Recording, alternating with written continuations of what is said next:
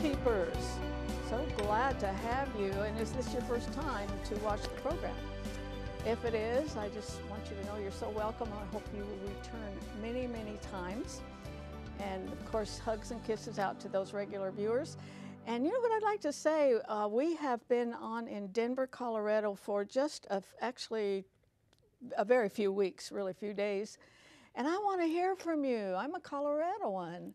So please watch for the information that comes up on the screen and either email us or write to us. I just want to hear from another person out there that's watching us from my wonderful home state.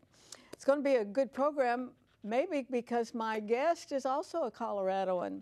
Her name is Dawna Hetzler, and she's an author and a conference speaker, and we're going to talk about her book, Walls of a Warrior. And I love this. I love this woman standing there with her back turned. Looks like we did it. Anyway, the book is such a good tool for any Christian because it kind of makes you look inward and understand what's going on, and if it's a negative thing, that Jesus can really work on that. I highly recommend it, and you will understand why after you meet her. And Martha Brangenberg is back. She's the one from Charis Christian Books and Gifts in Largo, Florida. And the reason she comes on every month, well, she's real cute, that's one thing. But also, I'm amazed at how each month she can bring on such fresh ideas and fresh things. And I hope that during this season, for any gifts you are buying, try your family Christian bookstore because they have a lot of things in there besides books, and you'll see that. I'll join her in a minute. But before I do, I want to offer you this book by a guest I had here recently, April Shenandoah. Your tongue determines your destiny, and there's a whole lot of truth in that statement. I really think every Christian ought to read this or some kind of a book that deals with the tongue because it trips us up, doesn't it? And the Bible is full of admonitions to us as to how to control the tongue, how it should be used, and how it can be a blessing or it can be a cursing. So this book, we'll send it to you for that gift of at least $14.95. That includes shipping and handling and all that. And I think most of you really do like to use a credit card or debit card. If you do, that's 1-800-229-0059. Or that address is on your screen as well, Homekeepers Box 6922, Clearwater, Florida 33758.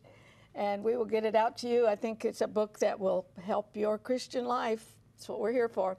And now I've joined Martha over here. Mm-hmm. And I wonder if we can they read your T-shirt?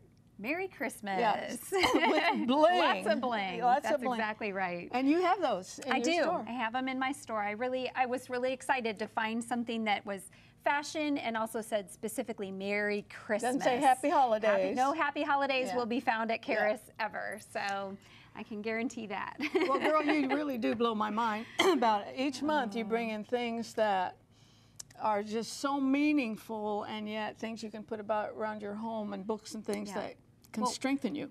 I love Christmas, and anybody who knows me will attest that as of January 25th, I'm already saying 11 more months till Christmas on Facebook and things like that. So this is it. This is the season that it's the purpose behind why we have a Christian Books and Gifts store.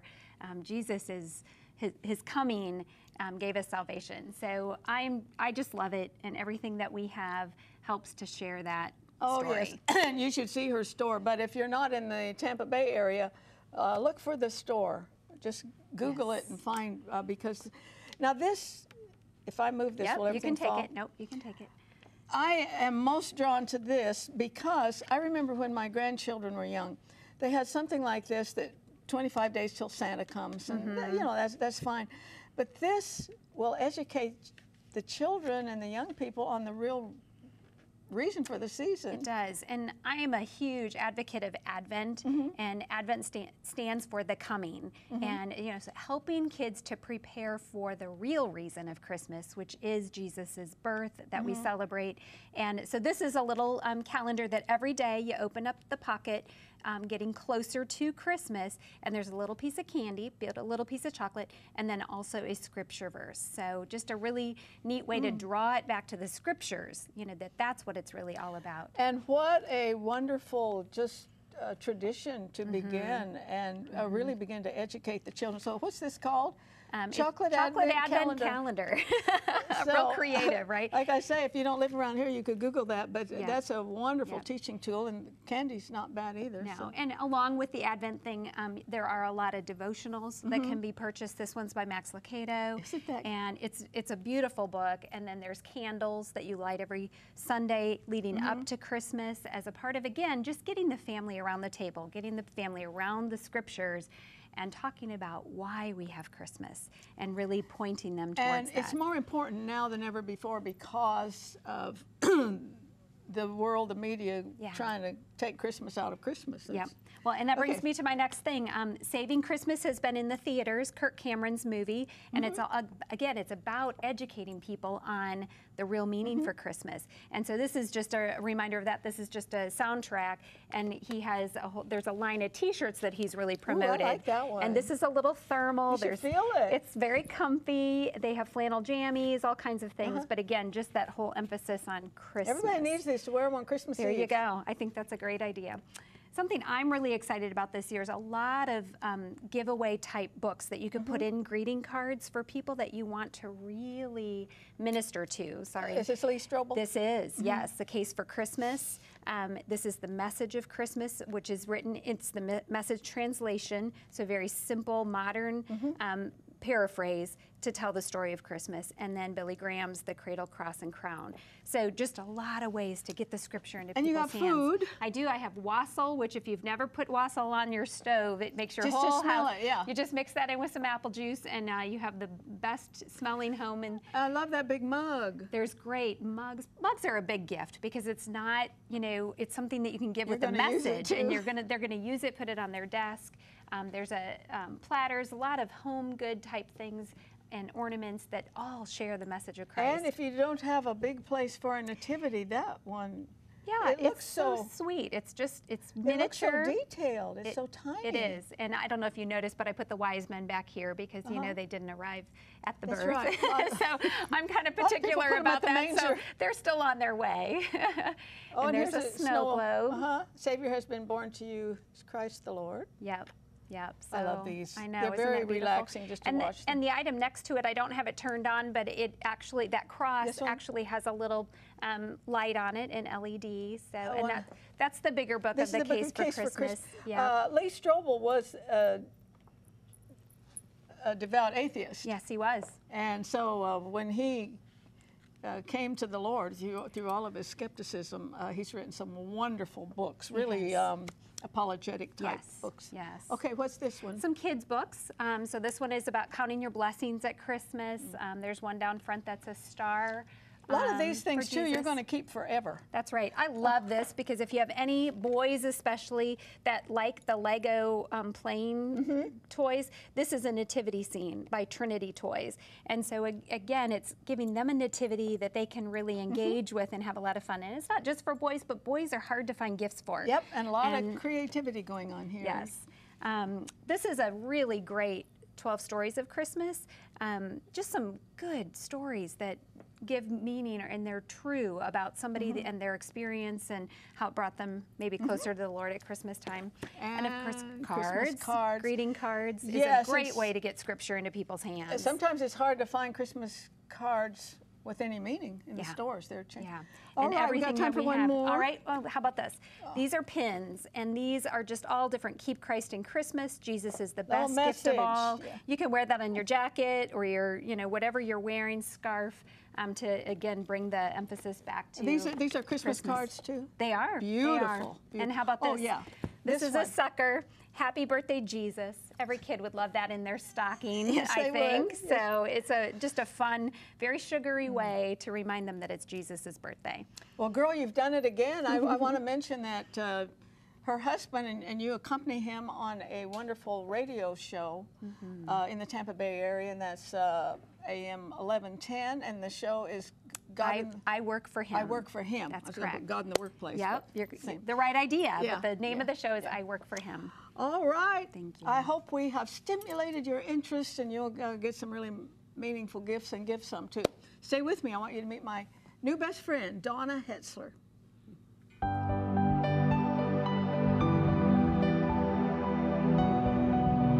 Arthelene would like you to keep the following information handy. You may contact Homekeepers by writing to Homekeepers, P.O. Box 6922, Clearwater, Florida 33758, or go to www.rippy.org. Remember, we always enjoy hearing from our viewers, and we thank you for your support.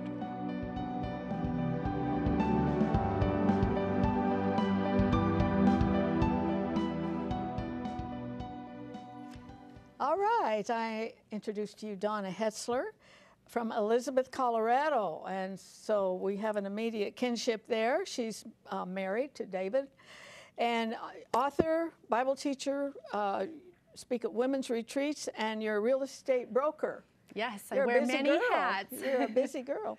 Now, the book basically is talking about walls in your own life that the Lord would like to knock them down, like Jericho. It's just a great mental picture. And I think if people read a book like this, they'll discover some they didn't even know they had, which is interesting. Now, what put you in that direction to end up writing this book? Did you have a lot of walls? No, I didn't have any walls, Arthelene. You have to tell the truth on this program. This is true. Actually, it started with a conversation with two women that I had been doing a Bible study with for over 11 years. And one of the women said, "We have a hard time asking for help." And I said, "Well, yes, this is true, but why is that?" And my other friend said, "It's because we have walls." And I had that same reaction. Well, what do you mean walls? We're doing life together. And so we went on this journey. We met once a month for a whole year, and we said, okay, if we have these walls, what are they? Are they walls with God? Do we have walls with each other? And if we have them, how do we break them down so that we can more reflect like Christ? So the book grew out of a group. It did, yes. I started journaling, doing lesson plans, and at the end of all of that, I really felt God prompting my heart to write a book. And of course, with my Italian heritage, I argued, pushed back, and said, "No, girl, you got the wrong girl, God." And He was patient with me, and the book came to life. And I love the name of your group's called the Jericho Girls. Yes. So, because that's, and walls are replete throughout the Scripture. Yes, for sure. Old and New Testament, and significant. They are Absolutely, significant, yeah. especially the story of Joshua and the Israelites marching around the walls of Jericho, and those walls came crashing down, and that's how we became known as the Jericho Girls. Now, your husband, David, he's in the studio with us, He is. a builder. Yes. Now, did he teach you anything about walls? I know there's different kinds of walls, and did you yes. get little illustrations and things from him? Yes, I really drew from his experience in building, and so he talked to me about structural walls and fire walls and non-bearing walls, and so I said, okay, that's very similar. There's a really good analogy there of the walls we put up around our hearts in an attempt to protect them. And so those structural walls, those healthy walls, we want in place, Yeah. but the other walls that are not good for our spirits, we want those to come down. And he's probably had to knock down a few bad walls. Yes. In his career. Okay, you mentioned the first wall of shame. That would be a tough one to me. Shame is a very difficult wall because we all want to be loved. And if we dare to share any stories or relate, one of the things we need to do is relate to each other. And if we can't relate, we get stuck behind that wall of shame. And it's very lonely there. But there are so many others out there who have very similar experiences. And what they do is they need to relate to others and see that they're not alone in the process, because loneliness can draw you into a pit of despair. So you want to bring down that wall of shame and reveal your heart in a new way to trusted friends.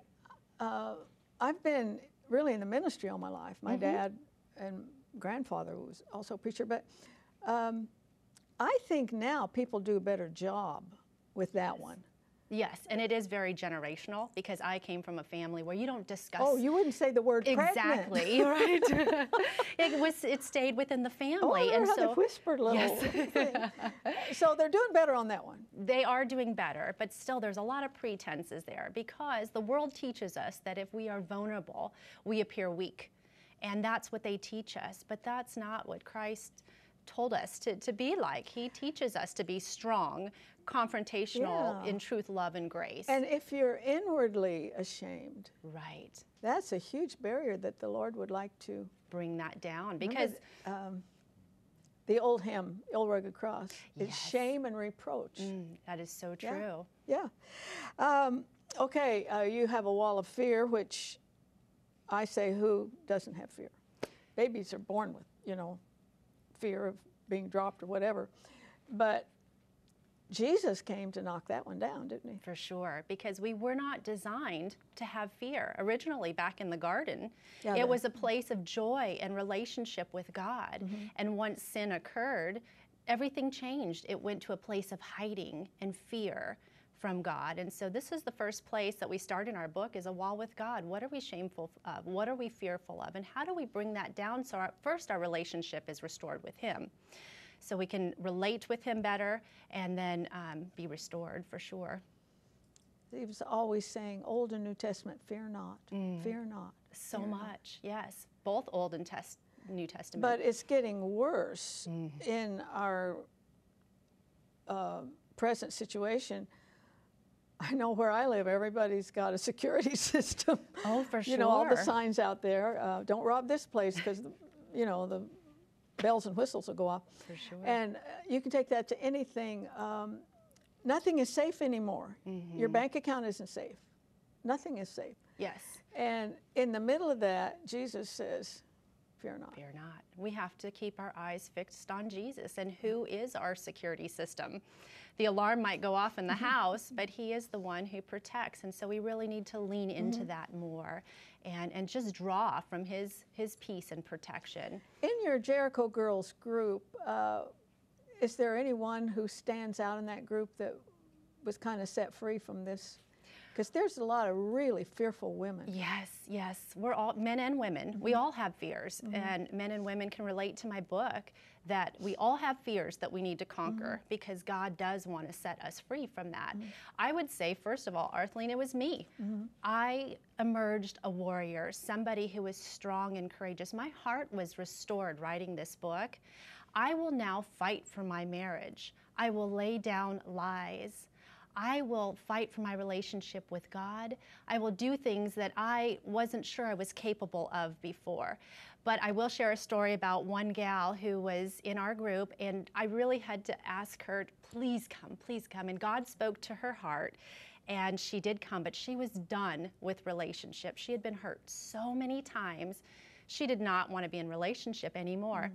The first 6 months, she hardly said a word, and today she is a completely restored person. She is in relationship with us. Her relationship has just blossomed with God, and it's just been beautiful to watch. I'm telling you, friends, this is some very valuable information, and if you have, a study group or anything in your home, this is great. We're going to put the website up for this. You can go there to get the book. The name is Walls of a Warrior, and it's by my guest, Dawna Hetzler. Also, you did a book signing at Barnes & Noble. Was it Barnes & Noble? It was Barnes & Noble, very well. Yes. It went very good. March 1st, we launched the book, and God has just taken it in a whole different direction. I'm surprised by a few things. One is that He's using it as a Bible study, and nationwide, we are seeing groups of women come together saying, I want to be a Jericho girl, and I want to conquer my fears. That's right. We're going to knock down those barriers, bring down those walls, and we're going to be in relationship together. The other thing that surprised me is I've had male readers, and this book is geared towards women, but the men who have read it and reviewed it have said, I can relate to this. Jericho guys. Yes, we might have to start a new group of Jericho guys, but they said I can relate. I also got a better insight to the women's psyche and how I can better support my spouse or my sister, mom. How did this change your marriage when you kind of got rid of a lot of baggage? It definitely changed my relationship with David. We've always had a very strong marriage, but through this process, I've revealed parts of my heart that I didn't know needed to be revealed. Even more transparency with him, and being more confrontational, being able to say, hey, I did not like this, or that didn't work for me. And as years passed, I might have just been the little girl in the corner hiding and hurt by his comments and what have you. And so I'm able to confront in truth, love, and grace. And you do connect in a deeper level once Makes it healthier. It does. It makes it much healthier once those walls come down and you're able to say what you feel and you have those boundaries and things in place. Now you have walls of others. That one's tricky. Oh, very tricky. There are some people in your life that they're going to be there forever. Oh, for sure. And they can irritate you and rub you the wrong way. Tell us what to do with them. Well, I think the main thing for me is having boundaries in place. And I did not do that with certain people in my family for many years. And so what I had to do is lovingly say, I love you guys, but this isn't working for me. This isn't healthy for me. And that confrontation was very difficult to bring about. But through a lot of prayer, God said, you can do this. You're a warrior. You're strong. And so I did. And it changed the relationship for the better. So many times we're afraid of change. What is this going to look like? Or am I going to hurt somebody? We're going to hurt somebody's feelings. Yes, for sure. Because all of America is running on feelings today. When a politician asks somebody, well, how did you feel about that? Who cares? Right. What's right and wrong? Exactly. And that's what you do. And I think a lot of that schmaltzy stuff has come into the church. And it's weakening. It's very weakening, where it is. The Bible says, speak the truth in love, and it is possible to do that. It is absolutely, Arthelene, possible to do that, and that's what I talk about in my book, is being able to model Jesus. You know, he didn't do any of, he confronted, but it was in a very loving and... Except when he picked up the whip. Yes. Sometimes you have to do that. Sometimes you do have to do that. Yeah. Okay, you say most women cannot identify who they are, and so how do most of them answer the question that you put to them, who am I? That is such a huge chapter. I have a whole chapter on who am I, because our identity is so important. And being a homekeeper, I think, is one of the most arduous jobs, and we lose sight of that. And it's a wonderful identification. It is. Being a mother or a wife or any of those things that God puts into your life, it's a great identity. But we tend to get wrapped up in that, and we lose our identity of who we really are, what makes us tick. And so in doing so, we need to find out who we are. Spend some time camping on what is it that you really love to do. And as we've talked about, my passion is connecting women and others in healthy relationships, restoring their relationship with God and with others, and to rise up as mighty warriors ready to fight, and to fight for your marriages, and to be that strong person conquering our fears and just living in a reflection of Jesus. How many of those Jericho girls could never really coherently answer that question? Most of them. Really? Yes. It was very astounding to me that we get so caught up in our doing versus who we really are, that they couldn't put their finger on it. And my one friend said to me, she said, you know, I used to be this person, and I don't even know her anymore. All I am is mom, I'm wife, and I go to work, and all those things make up who I am. I don't even know, where's that strong person I was when I first got into this marriage? Where'd she go? And I said, she's still there. You just have to identify that God made you this strong person, and then live it out. Get it back, girl. How long have you been doing this, say with the Jericho girls? We've been going for almost 3 years now, and we're still going. We and still you meet. have some rather significant testimonies. Oh, my goodness, we do. In fact, there's a big church in Parker that there was 50 women who showed up over the summer to use my book as a study, and all of them were saying, I want to conquer my fears. I want to be this new person. I want to be a warrior, a woman of valor. And so I went to the very first meeting, and it was interesting to see what they had to say about themselves, their countenance. And at the very end of the meeting, the leader who led that particular Jericho Girls group had said, I want you to do one thing. where were you when you started? And where were you when you finished? And they had words, and they were, you know, insecure. Now I've got self-esteem. I was a non-believer, and now I believe. I mean, that's huge statements. Those are really good. There's one area, a term you used, a person's self-esteem. I don't like that term. Because the Bible says we're to esteem the name of the Lord. For sure. So I think I know what it means. It means a sense of self-worth, yes, and all. But the world has taken that to the most ridiculous ends. Yes. I know they've spent millions of dollars in the public schools to teach the children self-esteem, thinking if they felt good about themselves, they'd get a good grade. No, you have to study to get a good grade. It doesn't matter what you think of yourself. Right. But the whole concept I totally understand. And Jesus really came to lift us up. Yes. And our whatever term you use. Our identity is in Christ, and knowing who we are in Christ and having that esteem from Him. It's not about being pompous, saying I'm so much better than you. And that's where we go awry, is we compare. It's where you can hold your head up. Right, where you can hold your head up in Christ and say, I am the daughter of the King. And Absolutely. That's good. I love this about me because God gave this to me. It's no better than you. It's what He gave me. And that's how we are supposed to esteem ourselves. Yep. Okay, we're almost out of time, but in a few seconds, can you describe healthy walls you talk about? Yes. Well, I talked a little bit about boundaries and how important those boundaries are, getting those in place. Self-love, loving yourself in a healthy way, not of the world, but that you're acknowledging. But people who hate themselves are really in trouble. Oh, for sure. And we need to really focus on those good things, those gifts that God gave us. He made us all uniquely beautiful. And so having the correct self-talk is very important. How do you describe that? You know, so many times we talk down about ourselves, or, you know, if you were to give Certainly inwardly. Yes, or if you were to give me a compliment, I'd go, oh, no, that's, rather than this saying, whole thing? yes, this little old thing who me, rather than taking it in grace and saying, thank you, that is something that God gave me. So the correct self-talk and not putting yourself down. And those are healthy walls. The others are, there is a good term for them, you know, just ends up just putting yourself down all the time, and for sure doesn't help things. We are out of time. Dawn, thank you, Dawna. Thank you for having me. I have a sister named Dawn. She spells it D-A-W-N-A. Beautiful. So close. I like that, yes. But we thank you for being here. I hope you'll check the book out, and I do hope you'll join me next time, remembering there's no higher calling than that of a homekeeper. God bless you.